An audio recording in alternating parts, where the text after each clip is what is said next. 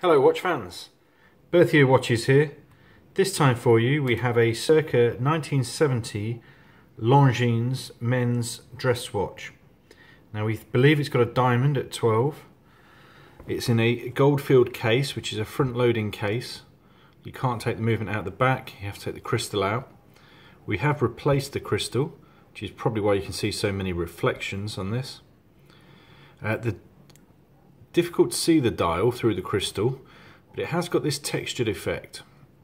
Now it's worth looking at our website just to see this sort of bobbly effect, but this strap that we've chosen goes nicely with it.